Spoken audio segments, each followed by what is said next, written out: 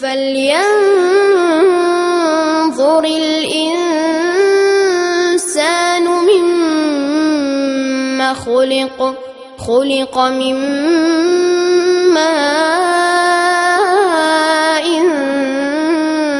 دافق يخرج من بين الصلب والترائب إنه على رجعه لقادر يوم تبلى السرائر فما له من قوة ولا ناصر والسماء ذات الرجع والأرض ذات الصدع إنه لقول فصل وما هو بالهزل إنهم يكيدون كيدا وأكيد كيدا. World Islamic Scholars addressing International Quran Conference. Message from Islamic world leaders.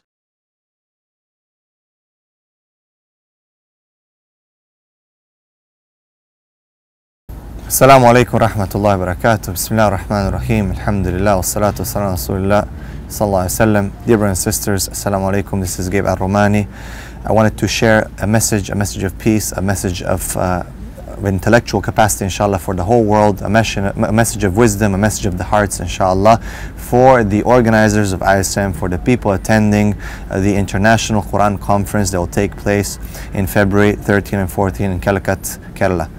May Allah subhanahu wa ta'ala first and foremost bless you all, and may Allah subhanahu wa ta'ala bless us with beneficial knowledge and love of the Quran, the book of Allah subhanahu wa ta'ala, His words, the verbatim message that was sent to mankind as the last message to be revealed to mankind, the message of Tawheed, the message of the Aqidah that was from the day that Adam was created till the last man, the last prophet Muhammad sallallahu alaihi wasallam, and till the day of judgment. Dear brothers and sisters, I wanted to speak to you today about the Quran standing the message of time, the only book, and that is different than all the other books that were revealed by Allah subhanahu wa ta'ala. We know very well that Allah subhanahu wa ta'ala revealed the Torah, the Injil, the Zabur, the messages of many different prophets that were mentioned in the Quran, and some that were not mentioned. However, these books were entrusted to the prophets and to the people after them. Now we find, subhanAllah, if we look into the history of religions, we find that religions have a core and they have a universal message. However, we find that this message was changed throughout time by pressure from culture, by pressure from the hawa and desires of people, by pressure from different, be it materialistic, be it political, you name it. As the last message, the last testament, the final testament sent to mankind, the Quran, Allah subhanahu wa ta'ala Himself took it upon Himself and said that He is the one who has revealed this Quran and He is the one who will protect this Quran. Allah subhanahu wa ta'ala says in the Quran, Inna nahnu nazzalna dhikr wa inna lahu lahafidhun.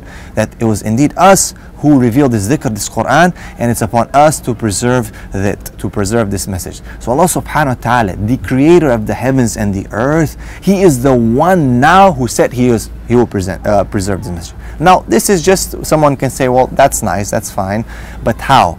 The thing is, the proof is there, brothers and sisters. We don't just take statements out of nowhere. No, the proof is there. First and foremost, the Quran stands the test of time. Allah subhanahu wa ta'ala has revealed the Quran through the angel Gabriel alayhi salam to the Prophet sallallahu alayhi wasallam. It was verbatim. It was by words. It was Allah subhanahu wa ta'ala instructing Jibreel and Jibreel instructing Muhammad sallallahu alayhi wasallam. The Prophet sallallahu alayhi wasallam in turn, he would instruct his Sahabas. The Quran was preserved by the memory of those around the Prophet sallallahu alaihi wasallam. That is why no one could ever tamper with his message. Now we find, wow, well, that's fine. How can we prove that? We find that from that time till today, millions of people have memorized the Quran. Millions.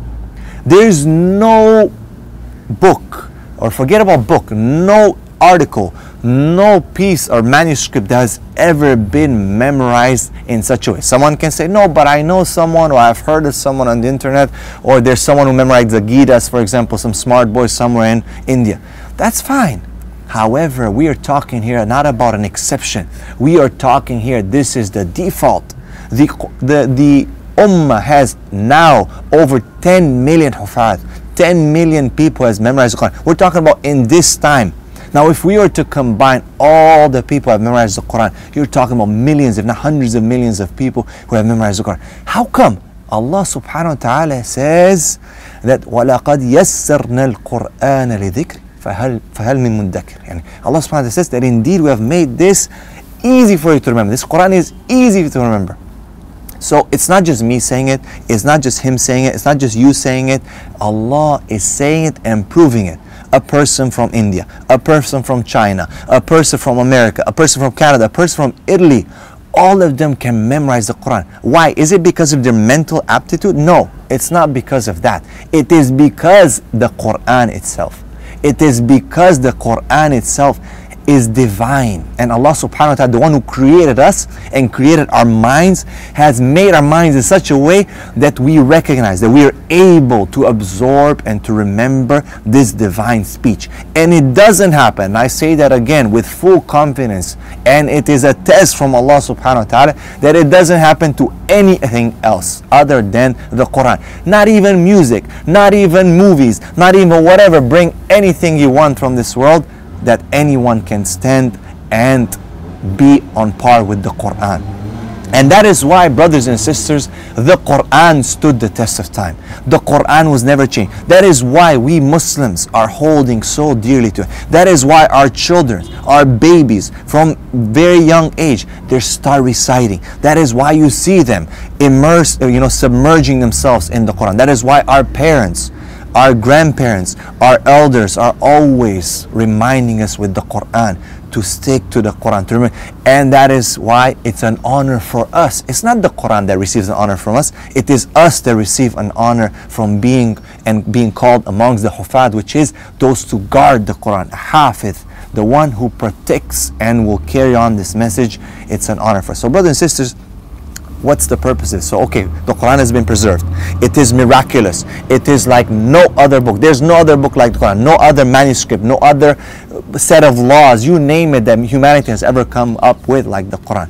Well, it is because the message that Allah subhanahu wa ta'ala is conveying to humanity has been preserved.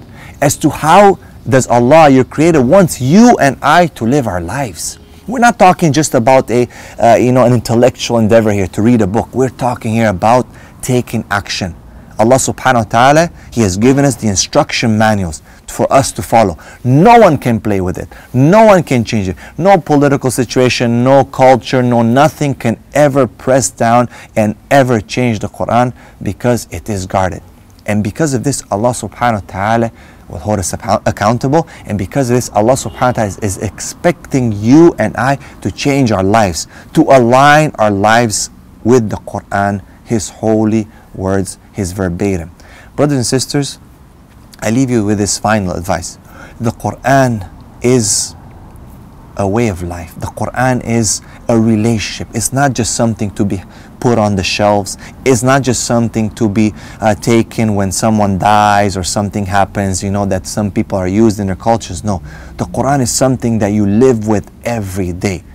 How much it is, you should never ever leave one day to go by without you interacting with the Quran, without you looking at the Quran, without you trying to read one ayah and understand it and try to implement as much as you can from it. Brothers and sisters, this is the relationship with the Quran, because when you have this relationship with the Quran, you're having a relationship with Allah subhanahu wa ta'ala, because this is His speech. You are listening to what He is telling you subhanahu wa ta'ala for you to do. So we ask Allah subhanahu wa ta'ala to benefit this conference. We ask Allah subhanahu wa ta'ala to bless those attendees, all the guest speakers, all the respected chairmen and guests who are of honor, who are attending the meeting, inshallah, the conference. And we ask Allah subhanahu wa ta'ala to bless us all and open our hearts to the Quran and His message. Assalamu alaikum wa rahmatullahi wa barakatuh.